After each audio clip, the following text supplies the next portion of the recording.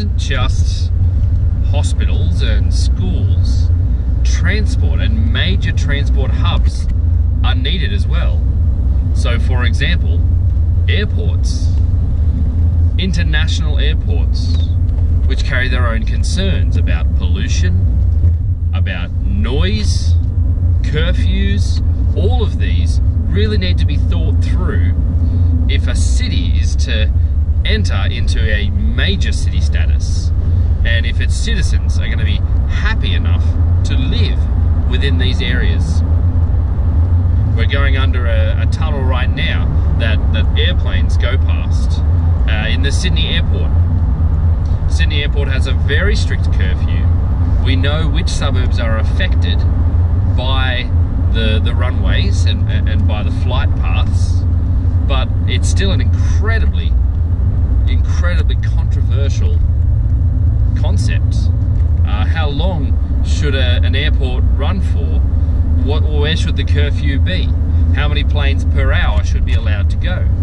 And as that occurs, we saw even more controversy when Sydney, which for a long time has really needed a second airport, people were not willing to have it. So we get this acronym we call NIMBYs, not in my backyard. It can refer to many different concepts.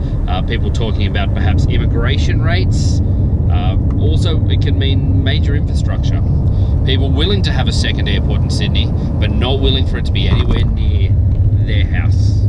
And so we've finally found, after a long period of time, that Badgerys Creek is the airport that they're going to go with.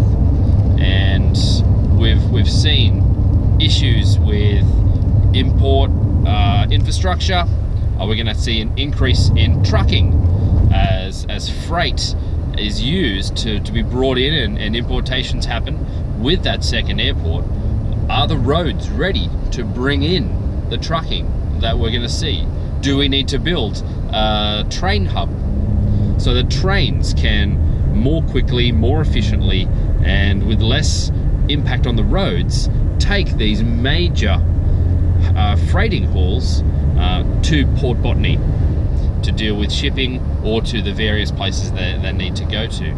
So all these are questions that need to be answered when we're looking at the infrastructure, and we're looking at places changing over time, and we're looking at urbanization as a concept, increasing the size of cities, and cities dealing in the long run with some of these issues in the medium to long term. How are we going to improve infrastructure so that people can live in certain ways? How do we improve infrastructure so business can occur in a way that's productive, in a way that is time efficient? And how do we get the right balance? How do we find the right areas when we have tensions in major infrastructure hubs, in railways, in road usage? All of these questions. How do we build enough schools? How do we ensure that the commute isn't too long?